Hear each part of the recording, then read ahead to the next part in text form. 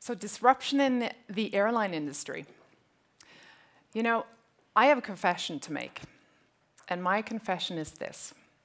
I have had for many, many years a secret love affair with the aviation industry.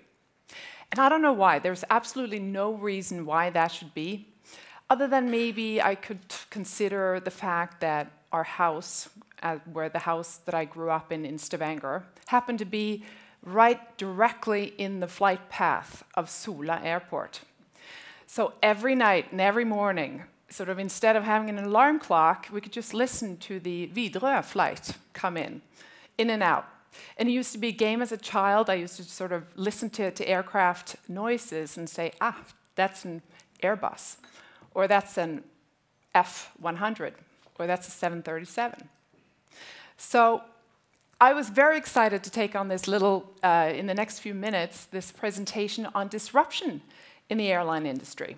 And we have a couple of highly qualified contenders to participate in the debate following my short presentation. So, disruption, what is it? What does it mean to be a disruptor in aviation? Well, it can mean a lot of different things.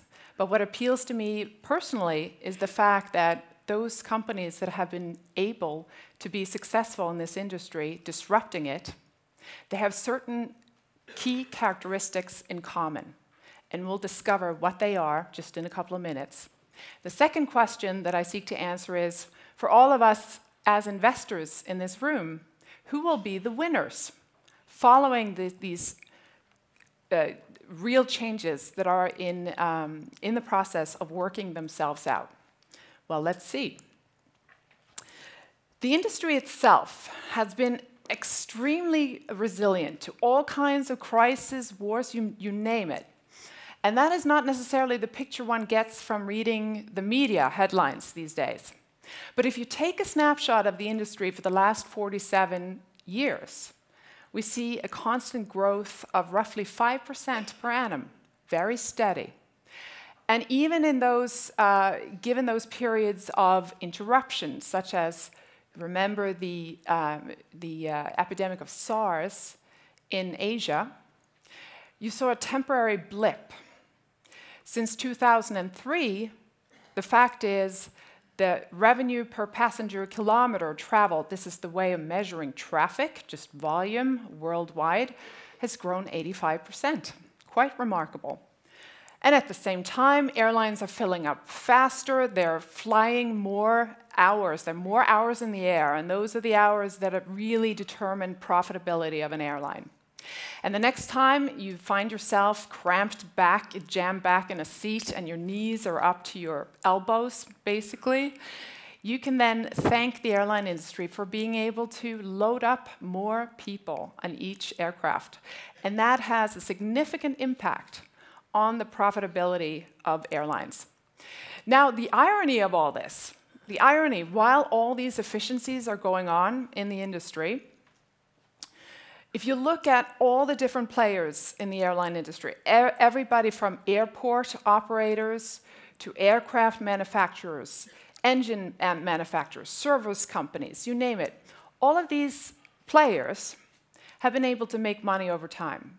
The only piece of the puzzle, and ironic as it is, the airlines have found it harder and harder to make money in this industry. And why is that? There has been a relentless pressure on pricing. If you go over the last 50 years in this industry, prices have been trending down.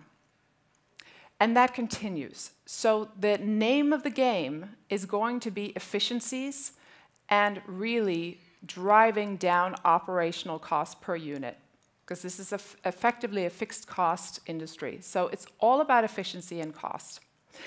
Now, skipping quickly over this last slide, I think it's interesting to note the different outlooks. This is the International Air Transport Association view of the world for 2016. Very interesting that the United States is making up about half the profitability of the global basis. And they're also making up 2 times per passenger. It's twice as profitable for an American airline on average as it is for a global airline on average. That means there's a lot of growth and a lot of room for increased efficiencies and profitability, especially in regions like Asia, which we'll see in a few slides. So how is this demand going to be met? Supply is basically meeting demand, where 5% of the projected 6 to 7% growth going forward the next 2-3 years will come from replacements, or industry growth, organic growth. The rest, the 1 to 2, 3%, give or take, depending on whose forecast you look at, will come from replacements in the industry. And underlying all this, as you see in the graph from Boeing, over the next few years, until 2034, there will be roughly 38,000 aircraft demand in total. 16,000 of these will be replacement. So these will be just simply older aircrafts being phased out, and 22,000, the balance, will come from pure growth. And looking at where this growth is going to come from, interestingly enough, Asia, not surprisingly, emerging markets, big driver. 6 times as many people in 2014 flew in emerging markets as they did in developed markets. And it's also not coincidentally that the growth in this region is roughly 6% vis-a-vis the 4% projected growth in developed markets. So clearly room for growth. And if you ask the average CEO for airlines, not surprisingly, again, big economic power shift is going to be those variables that are going to drive and determine which region will be the stronghold and the growth engine for future growth. Now, low-cost carriers actually existed way before I think most of us started flying in this room, at least. Has anybody here heard of Transocean Airlines? It's actually one of the first low-cost carriers in the United States. And the airline operated in the 40s. And CEO Captain Nelson had a very, very simple vision. We fly anything, anywhere, at any time. Now, think about this vision. Now, that's certainly entrepreneurial, but it's questionable whether or not this is a viable, long-term, profitable strategy.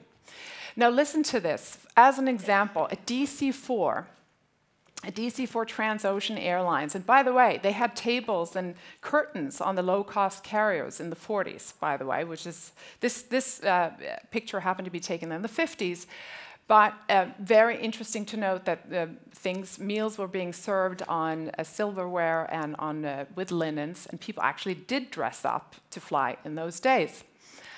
But this strategy was very interesting because in the 40s, what happened, a DC-4 flew from California, from Oakland, California, to Taiwan with 12,000 kilos of gunpowder to support General Chiang Kai-shek, the Chinese nationalist general in Taiwan at the time. Turned around, then flew to Hong Kong, picked up some cedar chests, flew to Rome to deliver these cedar chests, picked up some sailors, and flew these sailors to meet their ships in New York City. Now that was entrepreneurialism. Unfortunately, the airline went under in 1961, and this was one of the Stratocruisers, which was a Boeing 377 that was a typical aircraft in the fleet at the time. So an interesting little historical tidbit on disruptors actually existed in this industry for a long, long time. However, the term disruption didn't appear on the internet, it seems, until 2007, when it became in vogue to talk about disruptors, not just in aviation, but across industries in the world.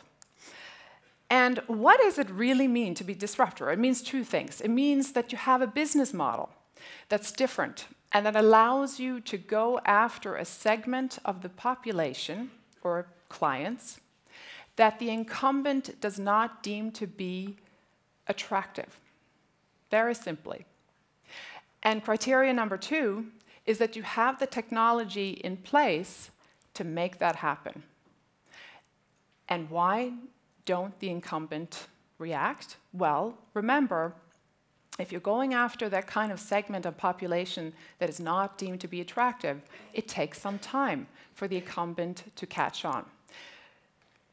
Other than looking at cartoons, I figured we could also look at a more serious graph, which is put together by Harvard Business Review, which shows then the stratospheric market tiered in 3 different segments. You have the less profitable, the sort of medium, and the high-end profitability. And in comes the disruptor. The disruptor comes from underneath, gathers up technological know-how, and then, given that know-how, cuts through to the segment that actually cuts into the core of the incumbent. And by that point, it might be too late to start reacting. That is the business model. Now, this is what happens when you do animation late at night. We worked on this for a while, and I'm not sure how it's working. But there's usually one event that makes it possible for an entrant to come into a market. And that is in SAS and Norwegian's case, and Norwegian is certainly a holding in SKAGEN. That was a merger between Braathens and SAS in 2001. And before then, Norwegian really was just a regional airline, primarily on the west coast of Norway, taking over an old fleet at the time. But the interesting part is that given the merger and given the fact that there were certain contracts in place, it enabled Norwegian to merge from a primarily regional player into a national player, going head-to-head with the most profitable and most sought-after routes within Norway. And then the story goes on. Most of us know the story. On came the long-haul flights, and the company took off. Now, AirAsia, which I'm very happy to say we have the CEO with us here today, is another great example. Another great example of an airline that has successfully started from virtually zero. Listen to this. Co-founder Tony Fernandez, who in 2001 came in and said, well, listen, there's an airline here in Asia. There's about 200 employees. We have about 11 million of US debt. How much would you be willing to pay for this fleet? Fleet of 20, by the way, 20 aircrafts. And Tony said, well, I'll buy it for a token 1 ringgit. 1 ringgit at the time was 25 cents. He got himself an airline. So that was the birth of AirAsia. And AirAsia, against all odds, against those humble beginnings, are now the #1 player in Asia, the fastest growing region in the world. And we'll hear more about that from the CEO when she comes on. And in 1994, when you consider the fact that less than 10% of global flights in the world were represented by low-cost carriers, that number now has proliferated rapidly. And in the world today, these are 2013 numbers, so slightly stale. I think that number is closer to 30% globally now, occupied by low-cost carriers. And it's fascinating because it's really taken off, even as the overall industry has sort of a flattish growth. Southeast Asia, obviously leading the pack here, and it's going to continue, and there's a demand for it.